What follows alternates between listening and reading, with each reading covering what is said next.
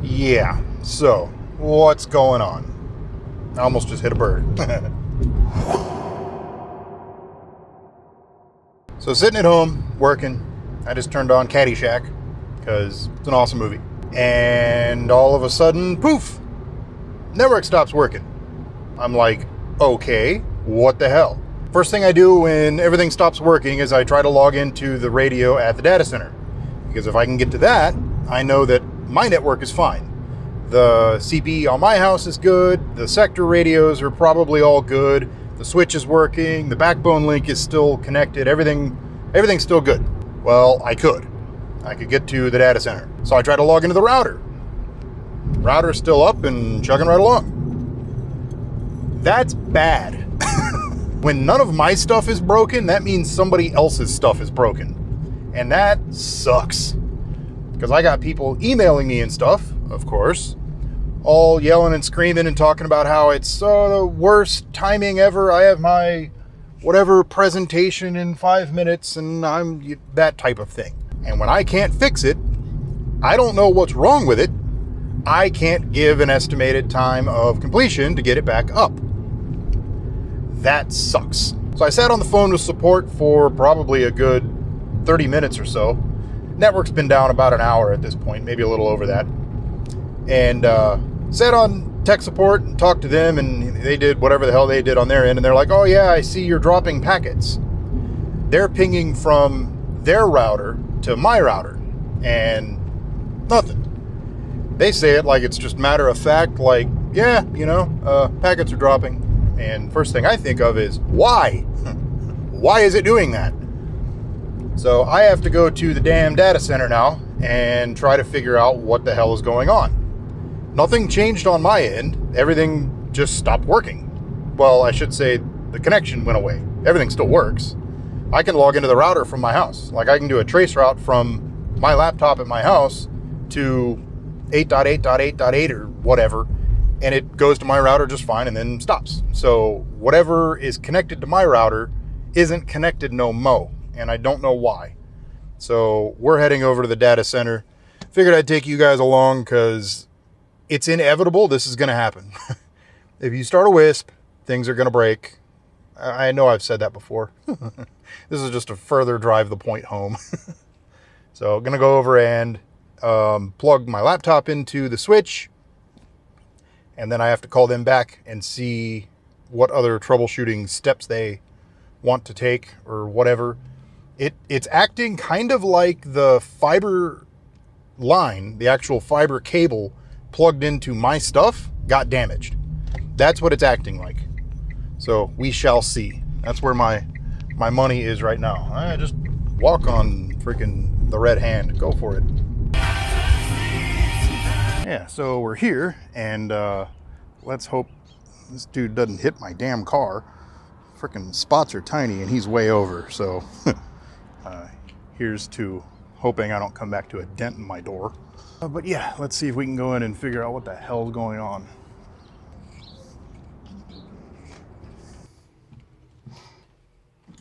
Time for a slow elevator ride.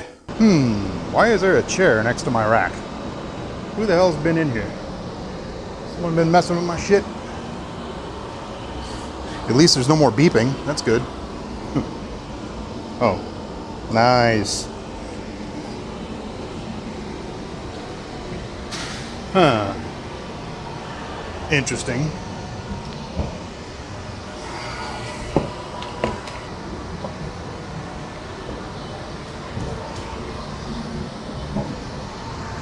All right, first thing I gotta do is power cycle the switch that we have the fiber going into. See if that does anything. And by power cycle, I mean yank the power cable and then plug it back in. So yoink, and then plug it back in. There we go. So that's the switch up here. That's the only thing in between the router, which is right there, and the fiber connection that's having an issue, which is this. So it's gonna boot back up.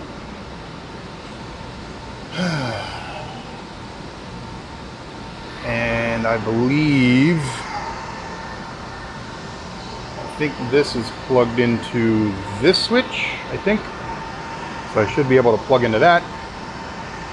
Let's see what we've got going on. Nope.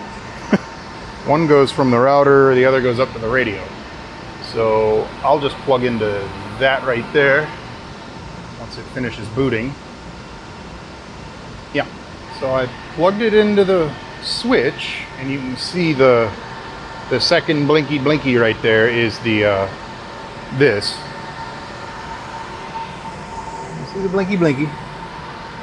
I have a IP on the right network, so, but I still can't ping the router, which is interesting. On the phone with support, and it just dawned on me why I couldn't ping the router when I was plugged into the other switch, because that's on the other side of the router, different IP. I was pinging the wrong side. I was trying to ping the internal IP. Can't do that from the outside, so yeah.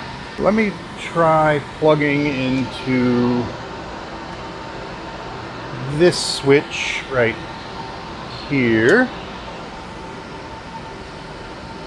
Let's see what it does, if anything.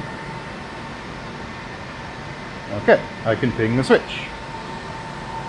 And you can see my desktop popped up on Steam. So my network back to my house and the rest of the WISP, we can call it subscriber side, is good to go. Something isn't right in that switch or the router or the other side. So we have like WISP side, subscriber side, and then other side. I don't know how those switches are configured though. Well, the one I just plugged into is working fine because I can get to subscriber side. The other switch though, I don't know how that one's set up. But either that's not working or felt like somebody stepped behind me. Either the switch isn't working or something beyond the switch isn't working. So yay fun. So we're trying to ping from one port in the switch, where is it, to another port, and it's dropping packets in the switch. Yeah. So this is a $600 10 gigabit fiber switch. $600 10 gig fiber switch, and it's a year. Yeah, it died in a year. It's looking like the switch itself died because it's literally dropping packets. We're trying to ping from one port to the other in the switch, and it's doing that shit. So yeah, now we're gonna set up a VLAN in the switch under the Unifi switch.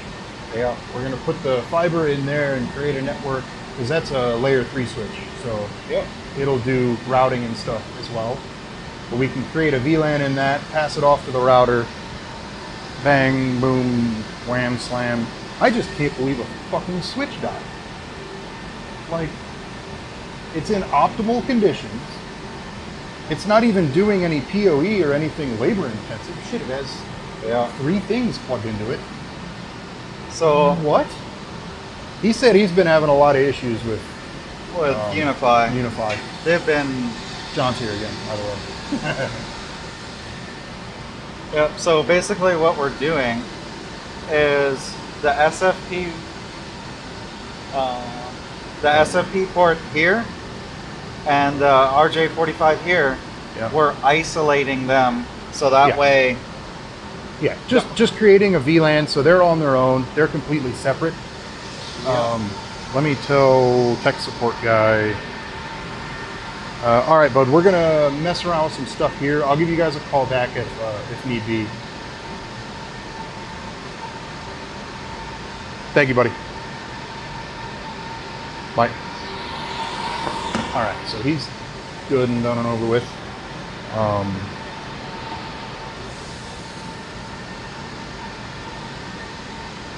So again, I warn you against the Unifi stuff. That's been been a overarching thing with. Yeah, that's been kind of an ongoing thing with our network. Is all the Unifi gear dies. Yeah. which is pretty sad. That's right. The one at your house, at the relay house. Yeah, the one at the relay house shit the bed on me too. Yep. I forgot about that because I had a 8-port 150 watt Unifi switch there that I replaced with the Netonics because it started doing all kinds of weird, it just wouldn't pass traffic anymore. Yep. Yeah. So have I mentioned before, don't mess with Unifi? Yeah, don't mess with Unifi. Not just do you have to adopt the shit, which is a pain in the ass to begin with, but they die. I'm back on the phone with tech support because we completely eliminated everything, like the, come on, work with me. There. The switch on the top, we're pretty sure is dead. We're not going to use that anymore at all. We switched to this switch and it pings across and everything just, it works just fine. So we set it up with the router and all the other shit. I can still ping the WISP side of things, the subscriber side, but pinging out still doesn't work. And right now it's literally just acting as like a media converter. The fiber is right there and then it goes out that. And then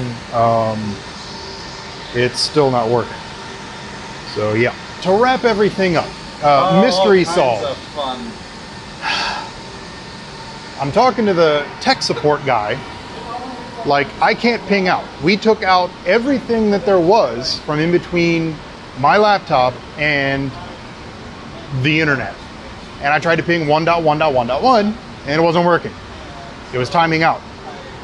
So the tech support guy is like, well, I'm seeing a lot of traffic coming from you. And I'm like, what do you mean? He said he was seeing 51,000 packets a second coming from my network, the network, whatever.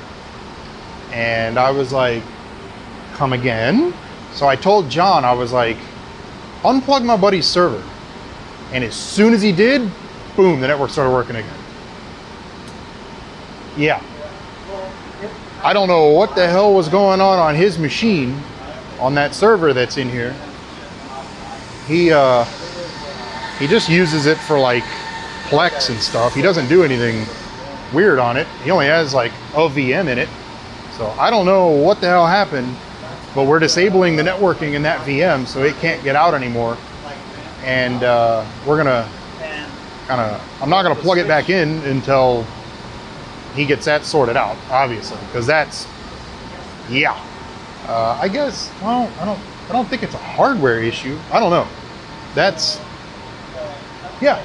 But we're back up and running now. It was malware, maybe, probably. I don't know.